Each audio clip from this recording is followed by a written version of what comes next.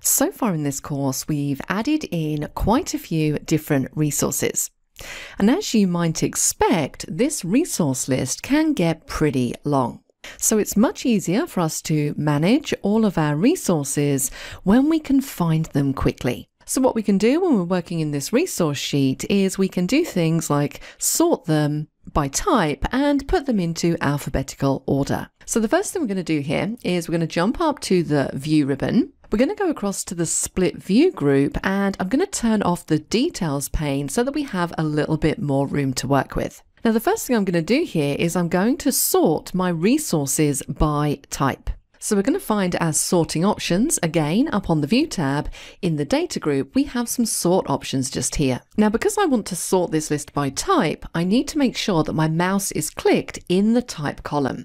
So I don't have to click the column header or select the whole column. I can just simply click anywhere in that type column, because then when I click the sort drop down, I can choose to sort by cost, by name, or by ID. Now for my sort, I'm going to go straight down to sort by, because this will allow me to perform multiple sorts on my resource list. Now if I click the drop down just here, it gives me a number of different fields that I can sort my resource list by. I can then choose if I want to sort in ascending or descending order, and then choose the next column that I want to sort by. Now I'm going to choose to sort by type in descending order first, and then I'm going to sort by name in ascending order. And right at the bottom here, where I have permanently renumber resources, I'm going to make sure that I have that ticked. Because what that means is that when my list of resources gets sorted, those ID numbers are going to move with that resource number. So let's click on Sort. So now let's take a look at that. We sorted by the type column first of all in descending order, so effectively Z to A. So that's why we have our work resources at the top, then material, then cost. I then chose to sort by the name, so the resource name in this case, in ascending order, so A to Z.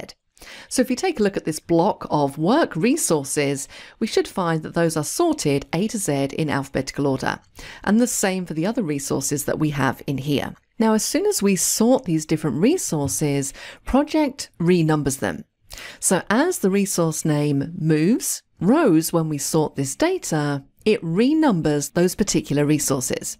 So if admin assistant was down towards the bottom, maybe in position 10, when we performed our sort, because it begins with A, it jumped to the top of the list, and Project renumbered so that this is now task number 1. Now, if you don't want to continually be renumbering your resources, make sure you go back into Sort and into Sort By, deselect permanently renumber resources, and then you can simply click Cancel. Now, another thing we have to watch out for when we're working with our resources is duplicates. And duplicates are surprisingly easy to create, because let's face it, everybody makes typos every now and again. So what do I mean by this? Well, if we were to type a new resource name in an assignment, Project automatically creates a brand new resource by default. So if we don't have any kind of control over that, it means that anybody can click in one of the tasks and type in whatever they like into the resource assignment. So we want to make sure that we're putting a little stopper in there to prevent duplicates from happening. So to do this, we're going to jump up to the File tab.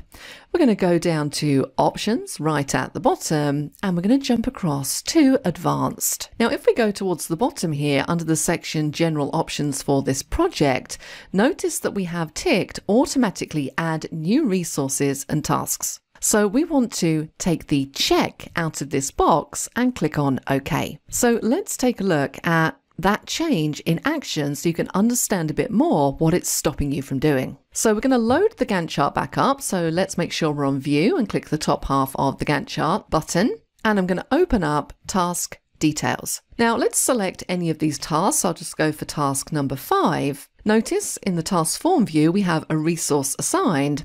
But what I could do is click in this little space underneath, and instead of selecting a resource from the list, which is more controlled, I could effectively just start typing whatever I like into this particular box. So I'm going to type in Training Team Lead, but I'm going to make a typo.